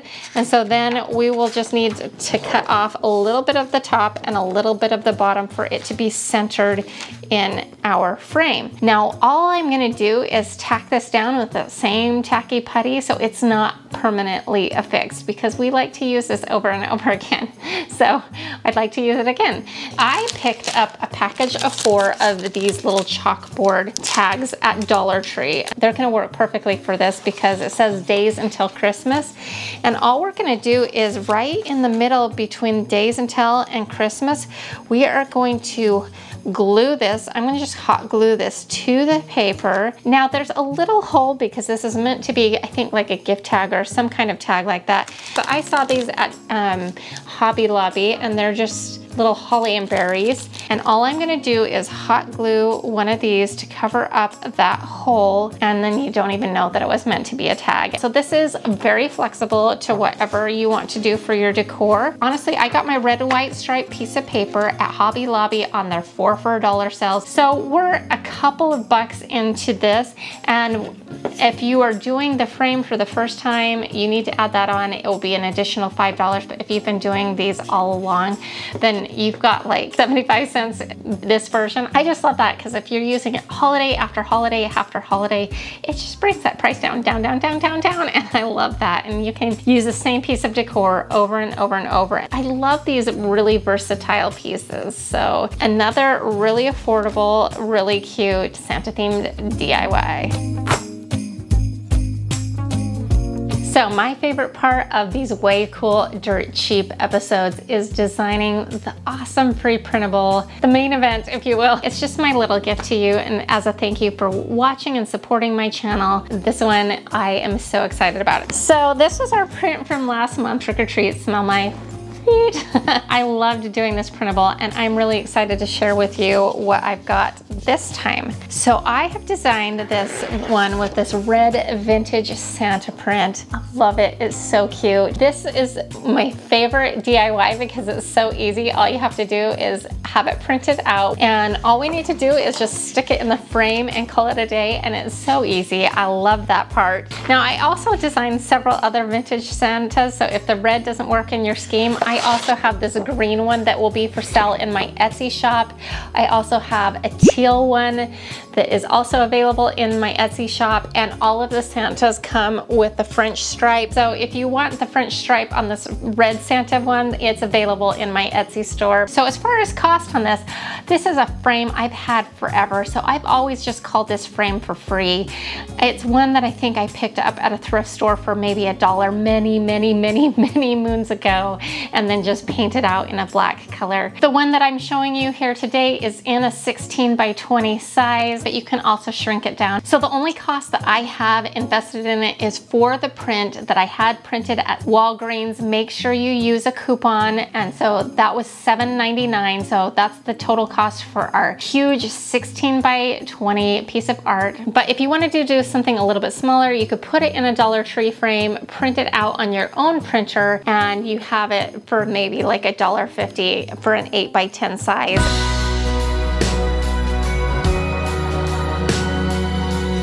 All right, so here's the deal. I really don't like my master bedroom. We bought this house furnished, and I wouldn't have picked out pretty much a single thing in here, including the wall color. It's kind of this ugly butter yellow color. I just do not like it at all.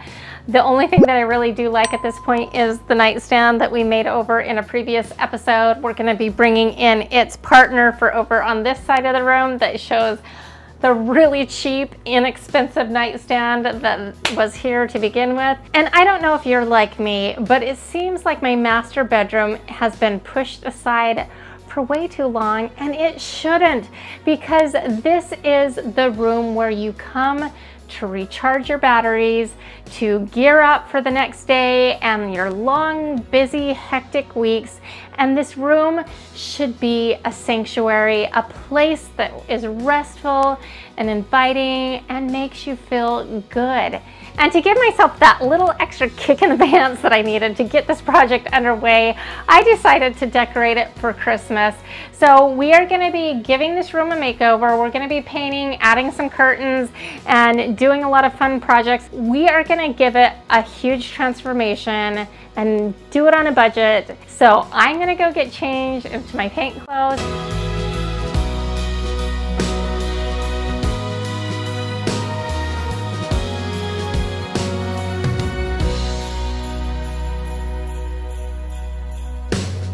The room is painted and the real fun can begin. Here's where the rustic meets glam is really gonna come into play, because instead of buying curtains just for a few weeks to go with more of that farmhouse look, I decided to just go ahead and buy curtains that I love and that is going to be the direction that I'm taking my master bedroom in going forward. And I am so excited because they are so gorgeous. I found these at Home Goods. They're kind of like an ivory velvet. They've got a pinch pleat top and this beautiful kind of like brooches at every pinch pleat. And they're also gonna go with this curtain rod that I've had for a while that I picked up on clearance for like $7 with the crystal edge, and that really plays into the nightstand. So it all works really well together for the direction I'm taking this room. And we're gonna make it work for Christmas as well. So I'm gonna go ahead and hang these, and then we'll go ahead and steam and try to get some of the wrinkles out. I'm going to simply wrap the artwork also in the buffalo check wrapping paper, but instead of putting a wreath over the top of it, I'm going to be doing some vinyl lettering that says "All I want for Christmas is you," and I just love that for a bedroom. I think it's really cute. I found one on the Cricut Design Studio that was pre-made, ready to go. All I have to do is hit make it, make sure everything looks good, and we are simply gonna cut it. I simply weed the vinyl to remove the unwanted portion and apply transfer tape.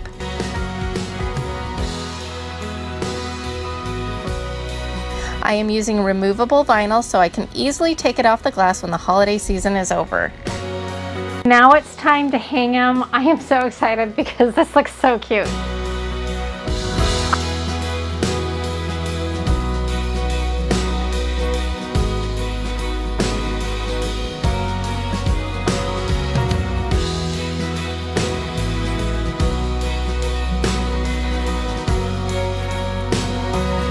Now we're gonna add our throw pillows. I got an assortment, and so we're gonna put them on now, and this is definitely kind of like rustic farmhouse. I've got these awesome plaid pillows that ties like pretty much our entire color scheme together, so these are really good anchor pieces. We've got the red, we've got the black, we've got the gray, and we've got the cream. The only thing we don't have in here is green, and that's on the wall, and the green is really kind of acting as a neutral in here. I really like feather down, and these were a great deal. These were like $19.99, and they're huge and they're down beautiful.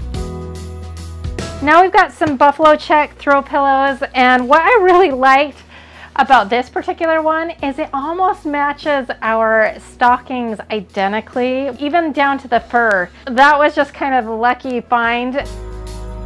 So this last pillow is a fun find because it's almost a knockoff for ones being sold right now at Pottery Barn.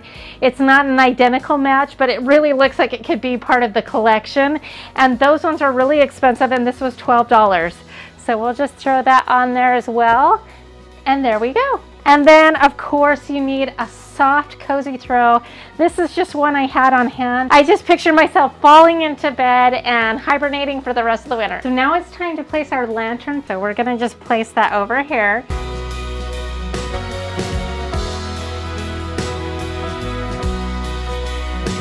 Now I brought the tree in that's been in my craft room, and it's gonna go in this corner, and we're gonna decorate it. I bought this tree a few years ago on an after clearance sale at Big Lots. It was like $15 on like 90% clearance. But as you can see, we've got a lot of lights out, and I don't want to go one by one and test each and every one to see what's going on. So I had some Christmas lights in my stash. We're going to use them. And now I also want to kind of show you what I've got to work with as far as Christmas ornaments are concerned.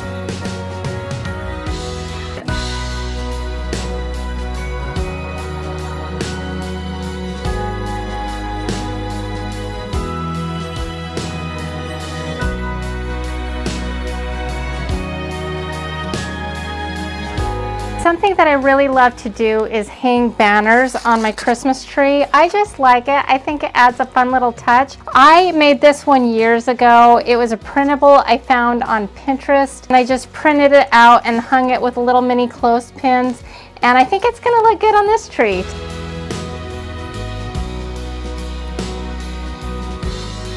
I had a piece of artwork here that didn't quite match, so my solution for that was I printed out the lyrics to Silent Night in just a really subtle tone, and I went and printed it out on an engineer print. Now this is a 24 by 36, and I'm going to be offering this as a free printable to you, and I'm also going to do it in a 20 by 30, so you can have the option of putting it on like a foam core board and adding some trim. I've just used some tacky putty to tack it on temporarily for the holiday season. For a couple of dollars, it's such a fun and cute addition.